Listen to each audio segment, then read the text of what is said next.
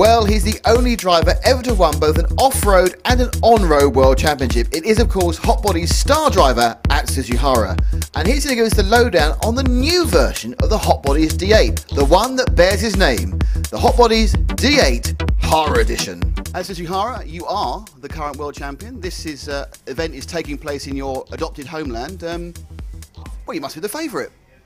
This time I think it's way more better preparing compared to the 2 years ago. And 2 years ago I win in North Carolina, but this time I can make more.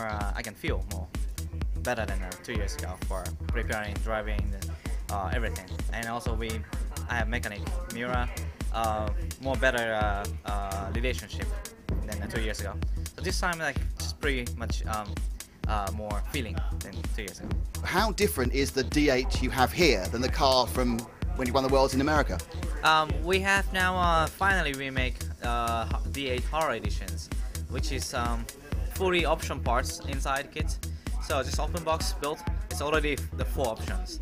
And plus we have some new parts like a new rear hub, aluminum rear hub, new designs, thinner chassis for 3mm lightweight thinner chassis. Outside looks not so much big different compared to 2 years ago, but it's like more complete, like designs, shape, more lightweight. And we also have a new body shape for this time. The cab is more forward, but we have another wing in the rear, the back side, so we have so much traction, especially in the air. Like this track have a long time to keep in the air, so also easier to control. So I think this car looks about the same, but on the track a big difference. Now, obviously it's been designed to win the World Championships, but is it the sort of car that a clubman is going to notice the big improvements as well, just an ordinary racer? Yeah, I think so.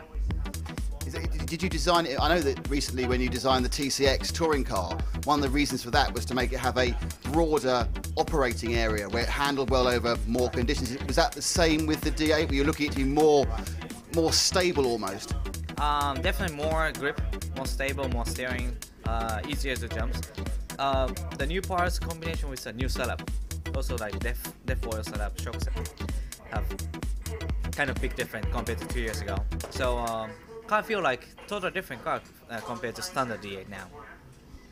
We wish you the best of luck. Thank you very much. Thank you very much.